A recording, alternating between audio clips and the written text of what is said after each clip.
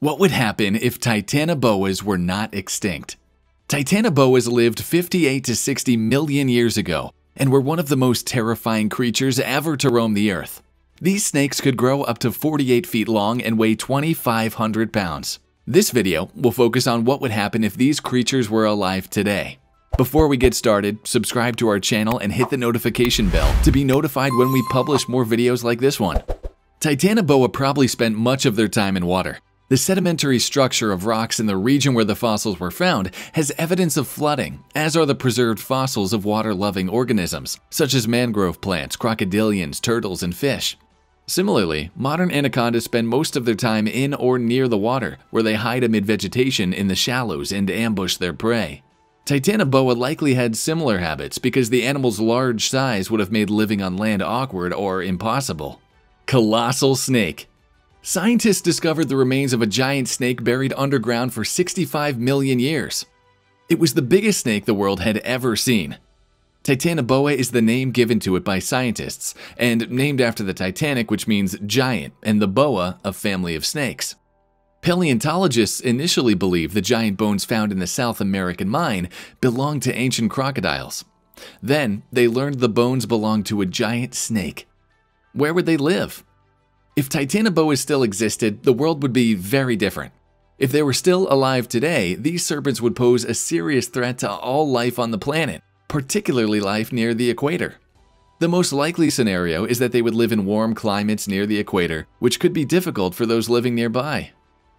It is likely that this enormous creature would be mainly found in the Amazon jungle, Colombia, and Brazil, the birthplace of many ancient civilizations, such as the Aztecs.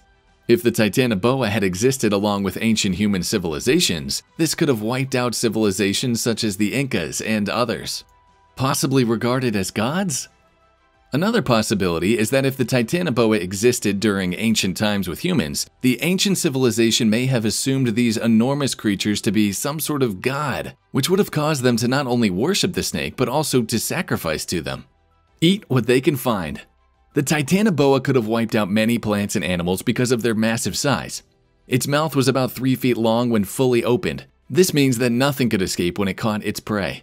If they were alive today, these snakes would probably eat anything they could find, including giant turtles or large land mammals such as cows or horses. This could cause the food chain to collapse by wiping out several types of organisms which depend on each other. This also means that they would need a lot of prey to support their population. These creatures would have devoured almost everything in the Amazon if they still existed today. If their population went out of control, it could wipe out the entire Amazon rainforest. If they lived alongside ancient civilizations, their communities would need to build their homes in the trees of the rainforest, according to some sources. It is said that the rainforest trees are larger than the Titanoboa. This would make it hard for the Titanoboa to reach the people who lived high up in one of the Amazon trees. Mating. Titanoboas had mating seasons, just like many other modern reptiles. Titanoboa males and females avoided each other before mating season. The males then fought for the female. Those who won fertilized the eggs. Immediately after fertilization, the females attacked the males and sometimes ate them. They would then go into a resting period, which is also known as the gestation period. The baby Titanoboa slid out of a thin membrane on the side of the mother's body after about 7 months of gestation. How they looked. Most of the fossils found in a coal mine were adults, but there were also fossils of their young. They found vertebrae and ribs among the fossils. Unfortunately, only one fossil with a skull has come to light. It turns out that this monster snake had significantly thick skin. This cold-blooded snake also had excellent night vision. Titanoboa were black in color, with a dull brownish-grayish hue. It lacked feet like other snakes. How they behaved. Due to their colossal size, the Titanoboa would have spent time on land near the rainforest floor. The snake's large size would have made it difficult for it to climb trees. Most of the Titanoboa's time, however, was spent in the water. While in water, buoyancy assisted the snake's weight, making it more dangerous. How would we interact with the Titanoboa today? They would certainly be valuable. Given our nature, we would probably hunt them as a possession. There are many industries that could benefit from hunting them. Titanoboas would be hard to hunt, however. Because of this, their meat would be a delicacy, making it expensive. Trophy hunters would also poach them due to their skin being high in value. Cold-blooded animals.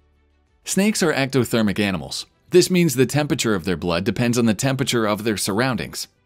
Titanoboa could have only survived in a hotter climate than what exists today. Based on the snake's size, experts estimate the average climate temperature when the Titanoboa would have been alive would have been between 84 and 89.6 degrees Fahrenheit. Today's rainforests are 5 to 8 degrees warmer. Despite the rise of global temperatures, giant snakes are unlikely to return. Climate change is causing temperatures to rise so rapidly that wildlife cannot adjust. Huge animals would not have the time to develop. How Titanoboas kill. Titanoboa and other boa constrictors lack venom glands. Therefore, they are not venomous. Instead, they kill their prey by squeezing their victims. The boa constricts or tightens whenever their prey breathes out. Squeezing stops the prey's blood from flowing, causing its heart to stop. How would hunters capture a Titanoboa? Hunting these animals would require a trek through swamps and rainforests. Tranquilizers would fail to work effectively because of their colossal size. Capturing them would be very difficult, however, traps could be set using crocodiles as bait. Nature documentaries. Film crews would risk their lives to capture incredible footage of these enormous snakes for documentaries. Titanoboa are unlikely to be contained in zoos because they are enormous and may escape. Titanoboa could take down large windows and buildings if it escaped from a zoo and entered a major city. As a result, homes and businesses would have to remain boarded until the Titanoboa is captured. Removing the Titanoboa. Regular pest control crews could not remove the animal. More than likely, the military would step in to assist. Some scientists believe the only way Titanoboa would harm us is if we tried harming it. Titanoboa would normally only eat crocodiles and fish. However, if threatened, they would likely eat us. Humans adapting. Humans would eventually have to adapt to living with gigantic snakes as they are roaming the world among us. Titanoboa would be feared in a similar way we fear sharks. The only problem is that Titanoboa would live on the land with us. Titanoboa could still become extinct if they existed today, if the world suddenly dropped in temperature. Recap. In summary, scientists do not know when and why Titanoboa went extinct, but the fossils we have provided insight into the environment they inhabited. Titanoboa found shelter on river bottoms away from scavengers and the elements. Swampy waters also produce excellent fossils, not to mention coal, which still powers our world today. The largest open-pit coal mine globally, Cerrejón, contains Titanoboa fossils. By flooding the area, sediments buried in plant remains are brought into the water and turned into coal. Thus, they do not decay as quickly. These layers have turned into different types of rocks over time. Some Titanoboa fossils have been discovered in clay-based rocks. Miners, however, are more interested in pure plant-derived coal. Therefore, so often at odds, science and industry can finally appreciate the Colombian coal deposit. However, our dependency on burning fossil fuels will heat our planet to desirable conditions, returning the next Titanoboa in South America. That's all for this video. Let us know what you thought of the Titanoboa in the comment sections below. Did you know about this gigantic snake before watching our video? Don't forget to subscribe to the channel if you haven't already. See you next time.